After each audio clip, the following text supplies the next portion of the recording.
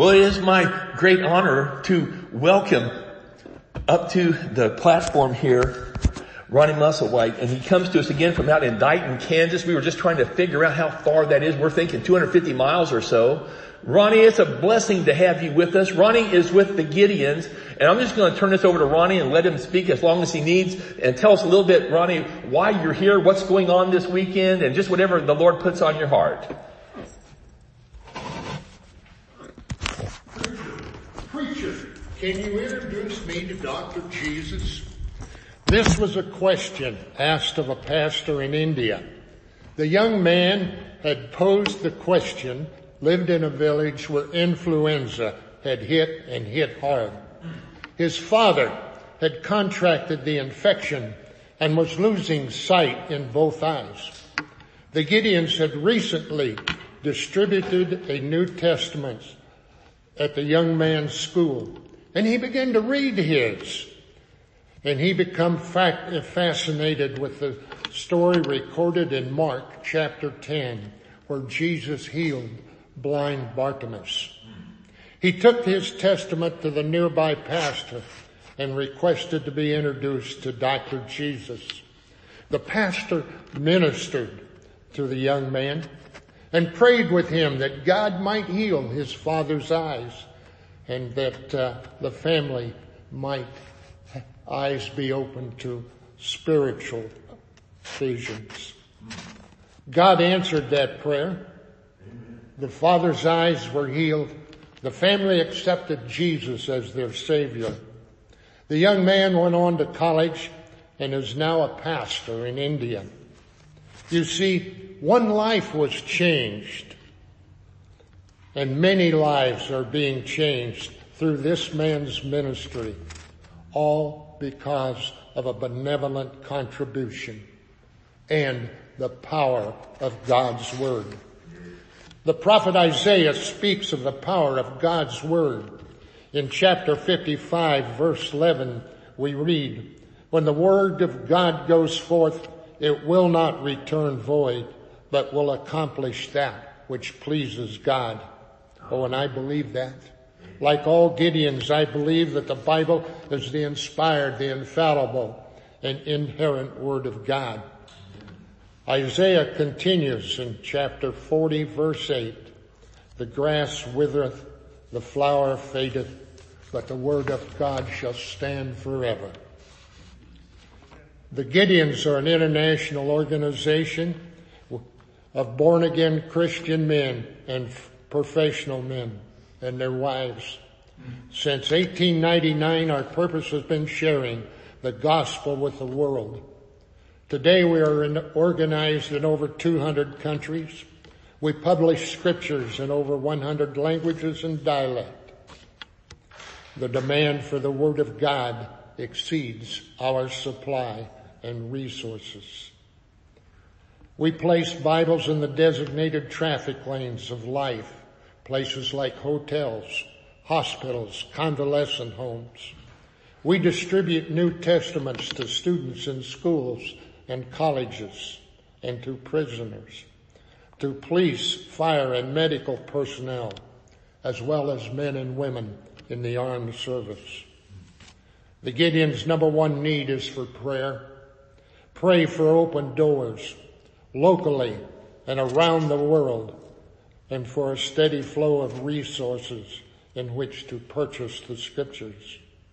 At the close of this service, you will have the opportunity to help purchase scriptures. If God has placed it in your heart, please consider a financial gift.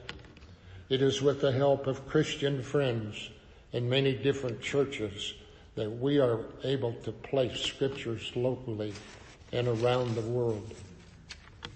Now, in my hometown of Dighton, it is located in west central Kansas at the intersection of Highway 23 and Highway 96. And right at that intersection is a convenience store, which is a popular gathering place for us locals, as well as travelers traveling those highways. I want you to keep that in mind for a minute or two. About 15 years ago, I had the opportunity to engage in a Bible distribution at a small school in west central Kansas. We'll turn the clock up to about 10 years ago. I was sitting in that convenience store in the back booth, drinking coffee with friends. A pickup pulled up out front, and the young man got out and he walked into the convenience store and he surveyed the store. And he saw me sitting back there in the booth, and he approaches me and he says, Mr. Musselwhite, do you remember that Bible you gave me when I was in high school? I said, yes, I do. I said, I believe it was a New Testament with a red cover. Yes, he says, I still have it. It's in the pickup. You want me to go get it? I said, no, that's not necessary. All I want to know is, are you reading it? Oh, yes. And he said, my wife and I were active in our church. Wow. Do you remember what Isaiah said? When you and I share in the Word of God, when we share that, it will serve the purpose for which it was intended. About 18 months ago, once again I was at the quick shop. This time I was fueling up. And a vehicle pulled in next to me. And one of our local merchants got out and he began to approach me and said, Ron, I just experienced the worst moment of my entire life. The worst moment of my entire life. He said, I found myself sitting in this waiting room all by myself. Over on the table in the corner was a Gideon Bible. He said, I picked it up and I began to read selected passages. And he said, had it not been for that Gideon Bible, I would have never made it through the morning. He reached into his coat pocket and he said, Ron, I want to make a contribution. He said, you Gideons, please keep place in those Bibles. Keep place in those Bibles. Wow. We can only do that with help from friends like you and many, many other churches. So if the Lord convicts you or leads you, please consider a contribution this morning. Pastor, I thank you for the opportunity to share a Gideon report and to be a small part of your worship service. Thank you very much. Thank you, my brother. That was beautiful. Thank you for your stories. Amen. The Gideons have a really special place in my heart also, as my Uncle Andy, who some of you knew. He was the person who ran the Bible Supply Station. I like that, Bible Supply Station, down at 10th and Kansas for many, many years. And closed down about 83, moved down the street, was called Christian Book and Gift Store, 1020 South Kansas, like so many other things that just sort of disappeared over a period of time. But he was very involved in the Gideons. And I'll tell you, that's a legacy that is very close to me. And I thank you guys for that. Whenever I would go to a hotel, I would look in the drawer first thing to see if there was a Gideon Bible. I know that it's becoming increasingly hard for you guys to do this in some places. So pray that this work will continue. But you know what? God's going to get his message out one way or the other. But what you do is so vital, because we never know who's going to be the recipient of that word. We're throwing the seeds out, and it's going to catch some of that ground. You know, Jesus talked about 4 types of soil. There was a well-worn path, and the seed would come on there and it wouldn't take root, and the birds would come and eat it and fly off. So that seed didn't work. Then we had the seeds that were the rocky soil, very shallow, and that seed would work. It would sprout up overnight and then would be gone just as quick. And then we had the 3rd type of soil, and that was the soil of all of the weeds and all of the other things that were just vying for the nutrients, and it was choking off that seed so that it didn't really produce anything. And then we had the good soil, and that good soil is where that seed took root and it produced all this fruit. We never know what type of soil we're going to throw that seed on. Am I right, Brother Ron? But when we throw it out there, God's going to take care of that. He's going to get that person. Just like you were saying, the person that needed to hear it, he's going to get that person. And they're going to be there at the right time, at the right place. And we never know. If these people had not come up to you this side of heaven, you would not have known that. But isn't it wonderful when they come up and say things? I can just picture you out there. If I ever go to Dighton, I'm going to call you for a cup of coffee at that quick shop. Amen. Well, again, thank you. You guys, in your bulletins, there should be some envelopes. Every little bit helps, right, Ron? Every little bit helps. And again, we thank you for your contributions. If you put it in the basket back there, who should they make the check out to in a situation like that? Gideon's International, and then we will somehow get that to you or Bill, one way or the other. We'll get that if you can get it here today, and you can even pick it up here before you go. Okay. If something comes in later, I'll get a hold of Bill. Bill Maudsley was here back a few months ago, so Bill's a great guy. Well, like I said, this was a power pack service today. We've got a lot to do. Again, what a blessing. I feel like the service is just really taken off. That was a great presentation. Seriously, it was awesome. Let's look at our sermon scripture for today. And it's found in the book of Philippians. One of my very favorite books of all the Bible. It's a book of encouragement. If you feel down in the dumps and you just feel like, I just can't keep going, read Philippians out of all the books in the Bible. That's a short book. I think it's 5 chapters. You read that book. I'll tell you what, if it doesn't lift your spirits, come see me, please. That is a great book. It'll take you 20, 25, 30 minutes to read it. So let's read chapter 2 in verses 5 to 11. You must have the same attitude that Christ Jesus had. And though he was God, he did not think of equality with God as something to cling to. Instead, he gave up his divine privileges. He took the humble position of a slave and was born as a human being. And when he appeared in human form, he humbled himself in obedience to God, and he died a criminal's death on a cross.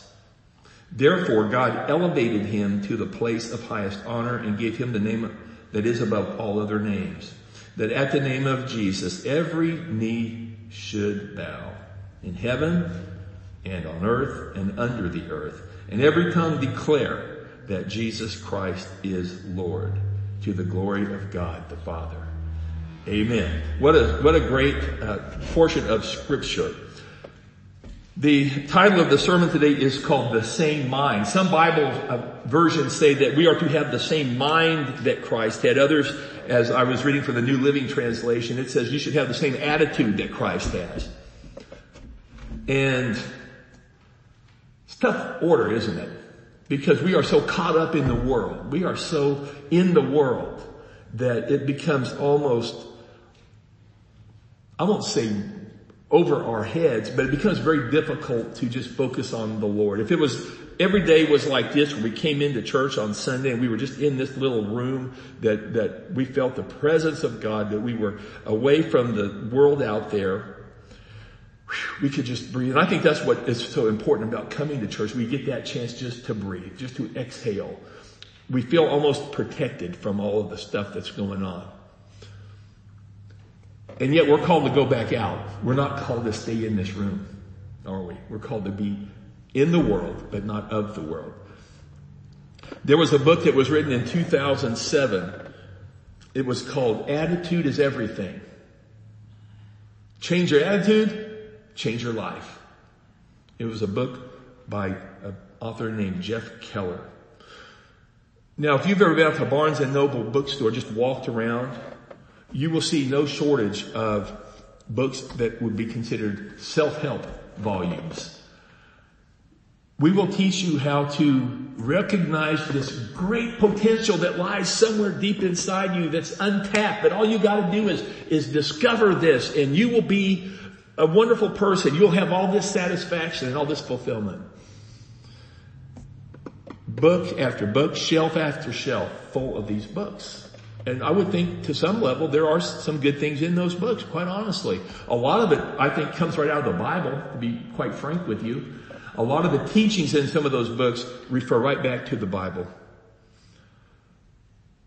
I liked that this book that Jeff Keller wrote has what he calls 12 lessons, each of which is designed to get us on the right track and make us a success in this life. Let me share about 8 or 9 titles of these lessons or these chapters. Number 1, your attitude is your window to the world. I'll buy that. I think there's a lot of truth there. Number 2, you're a human magnet. I much prefer that than you're a human maggot.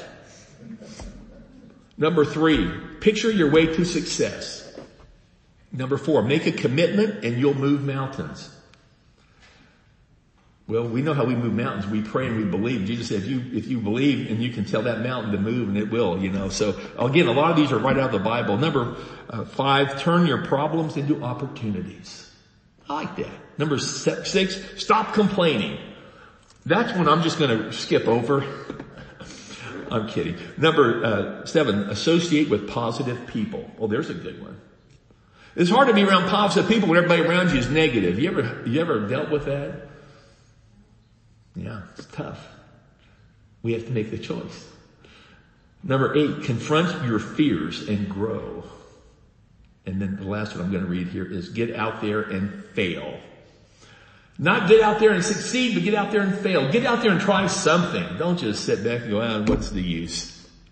Our neighboring movement talked about there is no such thing as failure. But back to what you were saying, Ronnie, I don't even look at that. I give the results to God. If He's telling me to do something, I'm just going to go out and do it to the best of my ability with the Holy Spirit leading me, hopefully. That's my prayer.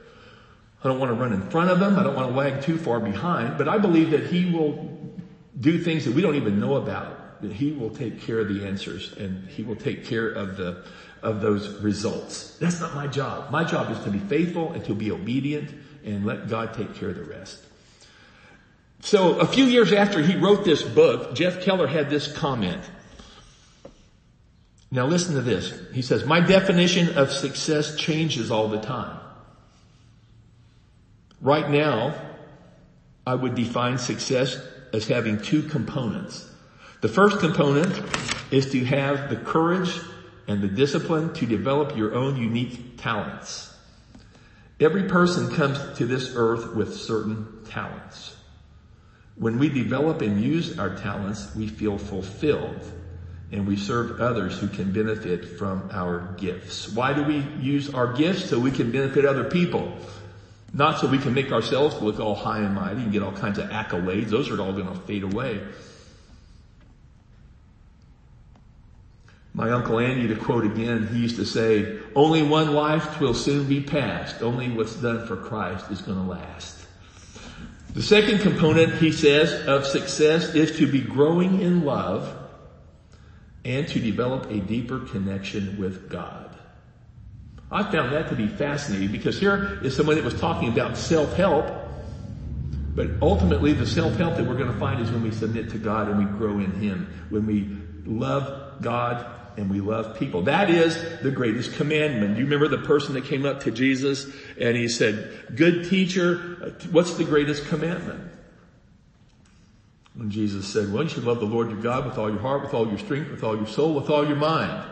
And the second one is like unto that, you shall love your neighbor as yourself. And this person said, well, that sounds good. And, go out there and do it, Jesus said. Don't just talk about it. Go out and do it.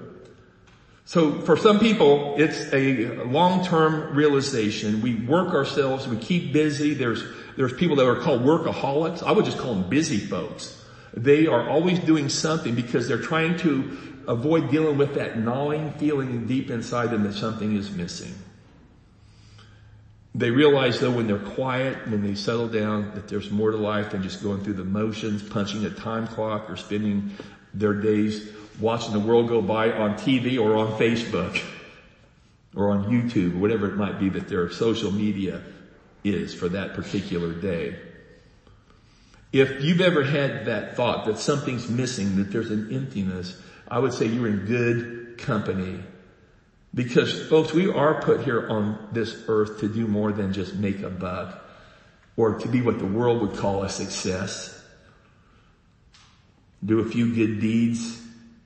Make ourselves feel like we're really doing something for the Lord even.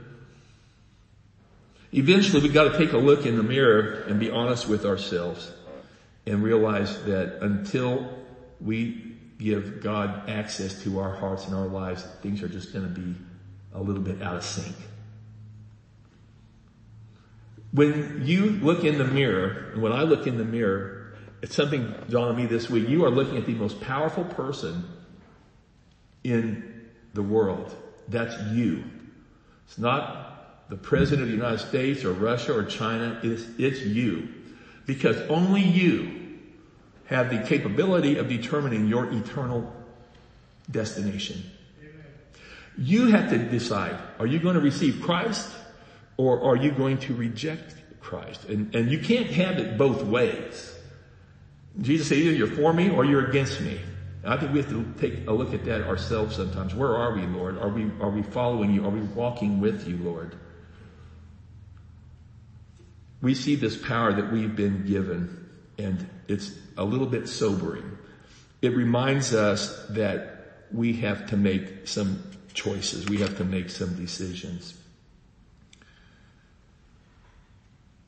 Palm Sunday today is that day where we remember what Jesus did. We're talking about attitudes and how Jesus had this attitude that took him all the way through a very difficult week. He goes into Jerusalem on the back of that donkey, and the people are shouting, Hosanna, praise to the King of David, the Messiah is here. And Jesus is looking at him. He's just, I think in a sense, he's just shaking his head because he knows that a lot of those cries in about 4 days are going to turn over to crucify him. So on the Palm Sunday story we're reading today, everybody's throwing the palm branches down, laying their cloaks on the ground, and Jesus is recognizing really what's in front of him, which is a date with destiny. His destiny is the cross. Jesus was not a victim. He willingly went to the cross. Jesus wasn't some person who couldn't have saved himself, but he did it for one reason and one reason only, because he loved us. All the people in the world that were there was there because of Passover. Now, at that time, Passover was the time where the Jews came from different corners of the world at that time to remember what happened back in Egypt. Remember when God came and set the people free from the Egyptian slavery. And you guys know this story as well as I do. There were 9 plagues that God sent to Pharaoh. Moses is there telling Pharaoh, let my people go, and they won't let him go. Finally, what happens on that 10th one? The angel of death comes, and the people who had that blood of the lamb over their doorposts, they were saved. They were spared. The ones that didn't lost their firstborn. And this is exactly what they were celebrating when Jesus rode into Jerusalem. Little did they know that Jesus was going to be that Lamb of God that they had talked about so many hundreds of years before. It was pointing to Jesus, the Messiah, this Lamb of God who had come to take away the sins of the world. His blood was going to go on that wooden doorpost, the cross of Calvary. And through that shedding of blood, he saved you and he saved me, if we just receive it. That's our choice. So Jesus goes into this situation, and I look at his attitude. What was Jesus' attitude when he went into Jerusalem? I believe it was one word we could just sum it up. It was one of love. He loved the people, whether they were for him today and against them the next. He knew what was in front of him, but he came to die for each and every one of those people. He loved them so much that he went all the way to the cross. And he didn't just stop when it got inconvenient or when it got difficult. And he knew that there was going to be a price to pay. Jesus' love isn't just some type of a fluffy puppy dog type of love. It was an extravagant love. It was a radical love. It was a very costly love because he came to save us from our sins. In so doing, he didn't just take his body and put it on the cross, but he took all of the sins of the world upon himself. And that was the most costly part for Jesus. He who knew no sin, he became sin for us so that we could become the righteousness of God. That's what Jesus did. He gave us his righteousness as he took away our sins. So Jesus didn't come as some type of a self-improvement guru. He came so that you and I could be set free. We were at the rescue mission on Thursday night, and it was one of those things again where it would have been easy to stay home. And I'm not patting myself on the back. I'm just saying it was a little late for me to be out. 7:30 may not sound late to you, but it is kind of late for me. And I had my wife join me. I was so glad she came. And then a gentleman named Gerald Henry, he came and played the guitar. And you know what was interesting was I go there almost every month and do a service, and there's different people. I ran into an old friend from junior high school who was there. And at the end of that service, we invited people to give their lives to Christ and also to come up for prayer. And you won't believe that people just lined up for prayer. There are a lot of hurting people in our world today. People who on the surface may act like they got it all together, but they're really hurting inside. I was at work, I think it was on Wednesday, and I listened to the police scanner pretty carefully. And so I heard a call come in, and you hear these calls almost every day, either a suicide attempt or a successful suicide. You'd be shocked at how many people take their own lives right here in Topeka. It's literally shocking. And this one was just 2 blocks away from our house, and they said the person was in the garage and he was found there, and sure enough he had committed suicide. People are hurting. There are scars, there are wounds that we're really good at concealing. And Jesus came today to heal us of those wounds and those scars, those hurts that all of us have.